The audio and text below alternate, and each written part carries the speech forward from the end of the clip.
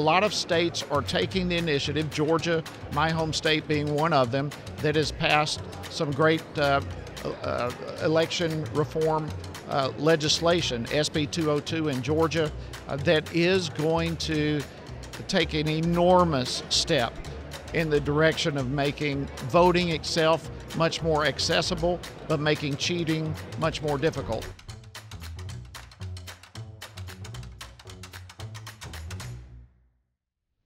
My guest today is Congressman Jody Hice, who represents Georgia's 10th Congressional District. Congressman, welcome to the show. Always great to be here with you. I want to talk about something that you are very passionate about, which is election integrity. So, to start out with, do you feel like America is doing enough to keep our elections secure?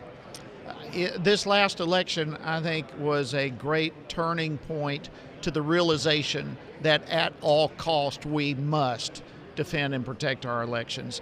I think a lot of people have been largely asleep at the wheel until this past election, where all of a sudden we as a country had a huge dash of cold water thrown in our face with the realization that election integrity has been compromised, and we've got to get back to it. And so what are some of those steps that we are taking to make sure that voters can trust that their election results are accurate and fair and free?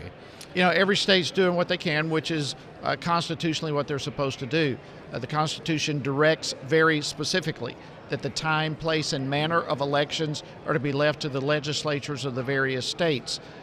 That being said, the Democrats, obviously, through H.R. 1, H.R. 4, and some other horrendous bills, are trying to take elections away from the states and federalize it again. So, I mean, that's just kind of as a backdrop. But look, a lot of states are taking the initiative, Georgia, my home state being one of them, that has passed some great election reform legislation, SB 202 in Georgia, that is going to take an enormous step in the direction of making voting itself much more accessible, but making cheating much more difficult. And states all around are doing that type of thing, and rightfully so. This is a state issue, and it's something that must be protected.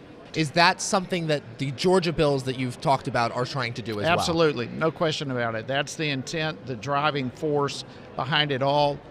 SB 202 is a great step in the right direction. It's not the final. In fact, even while we speak right now, the Georgia legislature is in session. They are adding to SB 202, which passed last year. So this is a bill that's already gone through legal challenges. It's held up, so now they're tightening it up even more with a solid foundation. And I think that's been a very wise direction for our legislature in Georgia to go. Mm-hmm. So we talked a little bit about how Democrats are trying to pass legislation that would federalize the election processes. What are the implications if that legislation passes? It would totally destroy any H.R. 1, for example, would bring back to the federal government control of elections. H.R. 1 has some of the most horrendous, you can't even imagine, cannot fathom this type of stuff would be federalized in elections, but things like sending out ballots, live ballots to everyone on the voter registration file in every state. Listen, the national average is these files are 10% inaccurate. So we're talking potential millions and millions and millions of people who aren't even on the files receiving ballots. No voter identification associated with those ballots. Drop-off boxes, ballot harvesting legalized. I mean, some of the most horrendous gaping holes through which fraud can enter in. All of this type of stuff is actually codified in H.R. 1, which, by the way, has passed the House and now sits in the Senate. Hopefully it's not going to get any traction over there. But, yeah, they're trying to federalize elections with horrible, horrible legislation.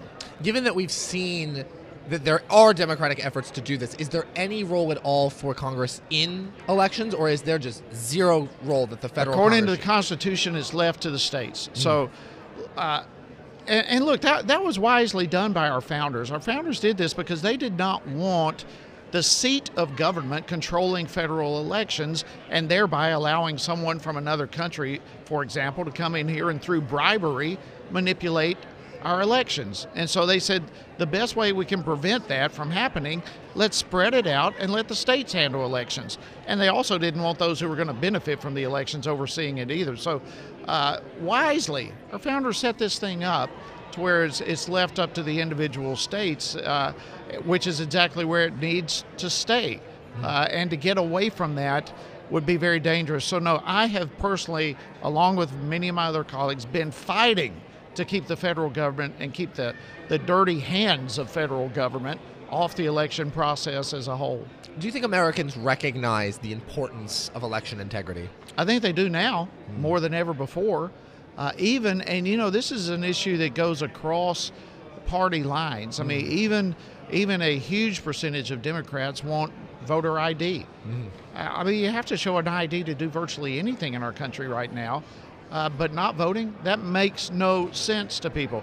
Look, many others want voting to be as accessible as it can possibly be, but almost everyone just wants to make sure that you are who you say you are before you vote, that you are a legally registered voter in whatever state in which you live. That's across a partisan lines type of issue. And so, yeah, I think America is waking up to the importance of election integrity, and they're demanding that we have it. And the issue is not who wins. The issue is, did we have a fair election? Was that election a fair portrayal of the voice and the will of the people in whatever district or state that the election takes place in?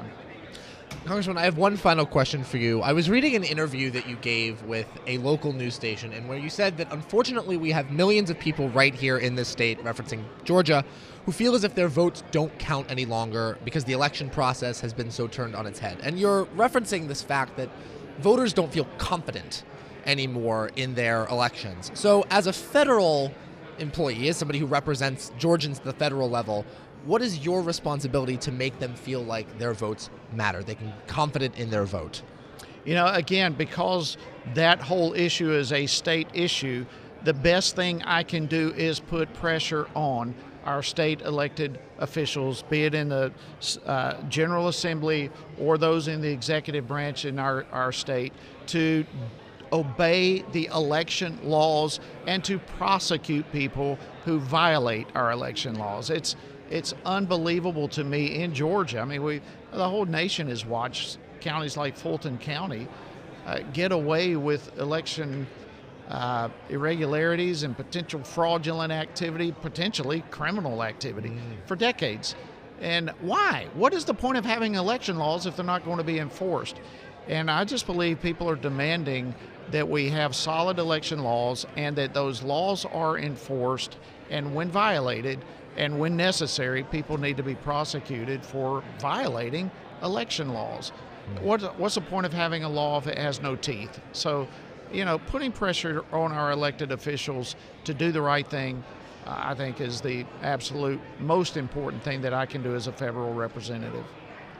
That was Congressman Jody Hice, who represents Georgia's 10th Congressional District. Congressman, very much appreciate your time. Great to be with you. Thanks for having me.